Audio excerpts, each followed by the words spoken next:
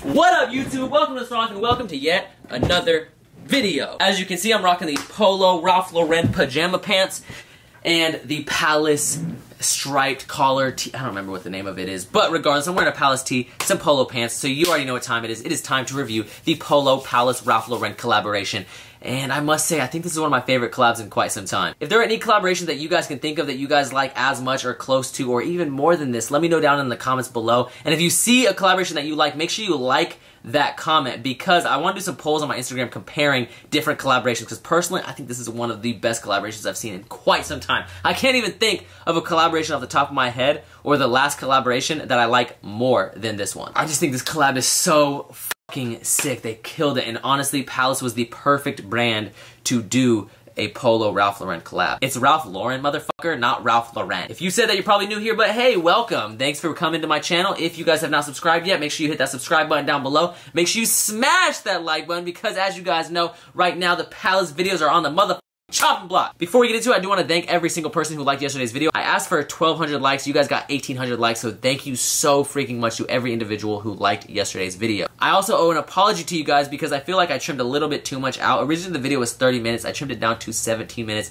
and I trimmed out some pretty important information, like, for example, when I got the $4,000 pillow, the reason it was an accident is because the app, like, glitched. I swear I hit the one that said 125, and the product images are exactly the same, so I didn't even see the 4,000 until I already had my thumb on the freaking thumbprint reader on the iPhone. And by then it was too late. I tried closing the app, and then I got the little notification that I spent $4,000, and I was tripping. Like, I was actually tweaking, because there's no way in hell that I have nowhere to put a $4,000 pillow. It's legit 2 meters. It's like 6 feet. I would have had to buy a storage unit just to store it. But anyways, so thank you to everyone who liked it, and I apologize to anyone who was kind of confused about that. Anyways, let's get into this collaboration. Like I said, make sure you smash that like button. I said in a previous video that I might not be doing Palace reviews. A lot of you guys are pretty upset about that, because a lot of you guys like watching the Palace content, and a lot of you guys were saying that I'm one of the only YouTubers that do content on Palace. So if you guys do like this content, you want to see more of it, make sure you smash the like button. As I said before, if these videos don't get enough love, then I won't make them. I had some negative comments about that, which I'll address at the end of the video. But let's just say, like, we'll just shoot for another 1,200 likes. You guys killed it last time, so if this video gets 1,200 likes,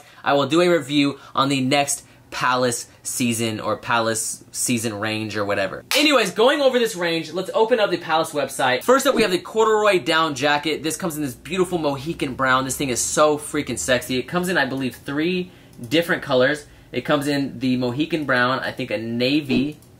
Oh, never mind, just 2 colors. Sorry. But keep in mind, these are probably going to be like Ralph Lauren prices. Like, these are not going to be cheap. Next up, we have these Polar Fleece Harrington jackets. This comes in 3 different plaid colorations. You got the yellow, you got the blue, and the red. All of these are beautiful, classic plaid colorways. Like, I love all of them. You got the yellow with the red stripes. You got the blue with, like, the green and yellow mixed in. And then you have, of course, the classic, just clean red and black. All of these are so freaking sick. Yeah, I'm gassed on these. Like, I think they killed it with their choices of plaid. Ralph Lauren has dropped a ton of different, like, styles of plaid, and Palace definitely did a good job of picking their, like, classics, their go-tos. Like, I just think Palace killed this collab. Now, with that Polar Fleece Harrington jacket, they are dropping a matching chino pant, also coming in those 3 plaid colors. Once again, I think all these are sick. I would be absolutely ecstatic to get any of them, especially if I get the full matching suit. Oh my goodness. Once again, these are Polo Fleece chinos. They're gonna be comfortable. They might be a little bit baggier, but you can always get them tailored. Now, arguably one of the sickest pieces to drop, and I don't want to tell you guys to go for it, because, to be honest, this is gonna be a piece that's probably just gonna be eaten up by bots. But this is going to be one of the pieces that's going to be worth something, and it's this knitted sweater with the Polo Bear skateboarding. Like, oh my god, this piece is legendary. I hope to the freaking Palace gods, to the Palace Triferg above, that I'm able to acquire this piece. It's so fucking sick, and I just think they killed it. Like, seeing this on a knitted sweater is so dope. The only thing I would have liked to see is maybe the same graphic, like, on a t-shirt, maybe like a classic gray t-shirt. That would have been beautiful, but still, nonetheless, this piece is fucking sexy. They're, of course, only dropping 1 colorway. It's gonna be stupid limited, so, yeah, good luck. Oh my god, I want that piece so bad. They're also dropping this, like, equestrian pajama suit. It's got a top and a bottom. These things are super sexy looking. I like the all-over print. I think they're killing it. Once again, these are gonna be pretty expensive, and on top of that, I'm not quite sure in which situation I would wear these, unless I'm actually using them as pajama suit, or pajama pants / top, which normally I just sleep butt naked, so Probably won't do that. I like the graphic. I think once again they killed it. Like Palace was honestly the perfect choice for this collaboration. I don't think any other brand would have done it quite like Palace did it. They're also dropping some matching loafers, or I guess formal slippers, and they're dropping this in the equestrian print and a navy as well, so you can get the full equestrian suit. I kind of like the shoes, and I kind of want to cop them just to like experiment and see what I could do with them. I feel like this is something that I could see Sanj pulling off.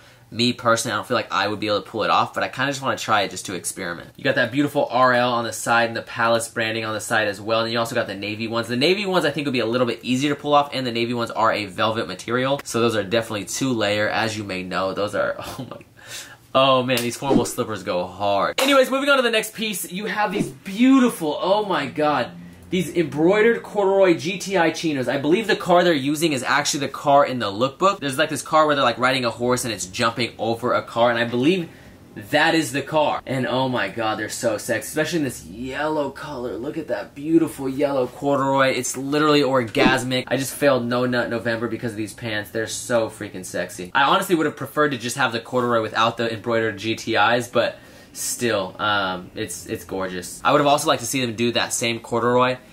Well, I should say I'm pretty sure it's corduroy. It says cord, not corduroy, but I would have liked to see that color on a corduroy down jacket. Like instead of the Mohican brown, do that beautiful yellow. That would have been a vibe. I know someone at home's like, stop saying vibe. You're not from London. Just so you guys know, Vibe actually started in Gardena, California with my boy Chris Montante. He's the first one to say that. Point blank period.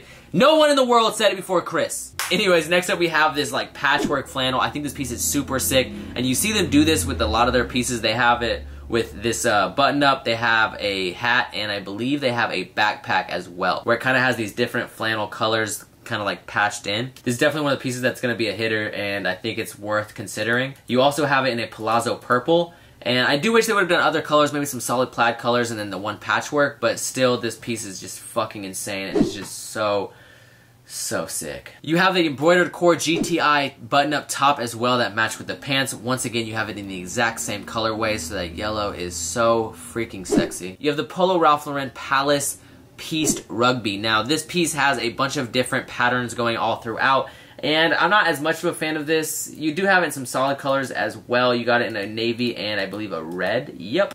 I don't know. I would have liked to see them do something a little bit different with the rugby, like maybe some crazy embroidery or something, maybe like a big pony, but nonetheless, it's a pretty sick piece. They're also dropping some pocket tees, which are also not some of my favorites. Like I said, I would have liked to see like a polo bear tee. You got the polo pony on the pocket, and then it says Palace right underneath that. I'm sure these are also embroidered. Now this piece right here, oh my god. This Palace Ralph Lauren hunting cap. It's a curved brim, it's got the fleece. Oh my god! Yeah, I know, I'm weird because I'm like sitting here nutting over a hat, but I just think this hat is so sick, and I really hope I can get this in my personal collection. I love how you can have like the fleece flipped up. It still says Palace on the back. I don't even really care about this hat in the navy at all. They are dropping some other hats as well, so you have these corduroy hats. They're doing some that have these like split colors, so it's like this rich ruby and avatar navy. I don't know, I'm not a fan of the split colors, but they are doing, oh look at that yellow. If that was just solid yellow, that would have been beautiful. They're also doing some solid colors like the navy and then the Mohican brown. Once again, like I said, that Mohican brown colorway is absolutely gorgeous with that orange pony on it. Yeah, I'm not as much of a fan of the corduroy hats, but still, I like corduroy, so I gotta say, it's pretty freaking sexy. They're dropping this like patchwork flannel backpack. Now, this is using some of the other flannels, like the main flannels that you saw in the Harrington jacket and the chinos. I'm hoping to get this piece. I'm not quite sure if I'll be able to, but I do have the Tommy Hilfiger Kith backpack, so having this and that would be kind of sick. Now, getting into the last two pieces, we have this Polo Palace bear. Now I gotta say, a lot of companies have been doing the polo bear or doing a teddy bear or whatever. Obviously Bape has done them in the past. They also did this like little bear that is like a packable bear. Of course Supreme's doing the bear with a box logo hoodie. That's really sick. FTP did a bear like over a year ago. And now we have Palace doing a bear. And I gotta say, I think Palace did it the best. They actually teamed up with Ralph Lauren to make a freaking teddy bear. Like, that is so sick. And for me personally, like, I already have the FTP bear, or at least I'm getting it. I already worked out a trade for it. You already know I'm gonna get the Supreme bear, so I need the Palace bear to complete the trifecta of teddy bears. I don't really care about the Bape bear that much. I'm indifferent to that. I think the only way that a brand could outdo Palace right now with the teddy bear game is if they teamed up with Gucci and made a freaking Gucci teddy bear mixed with their brand. But yeah, I definitely need that bear. He's got some denim on him, as you can see, and then he's got a little knitted pea sweater. I would have liked to see a Trifork, of course, but it is what it is. That's the one thing the Supreme Bear has. At least he's rocking the Supreme box logo hoodie, and it's like a classic one as well. And then last but not least, as you guys know, Palace is a skateboard brand, so of course they had to do some boards, they had to do some decks. They got the equestrian deck, and then they have these two like Polo logo decks. I feel like they could have done better with the skateboards, honestly. I would have liked to see like a Polo bear on them or something just like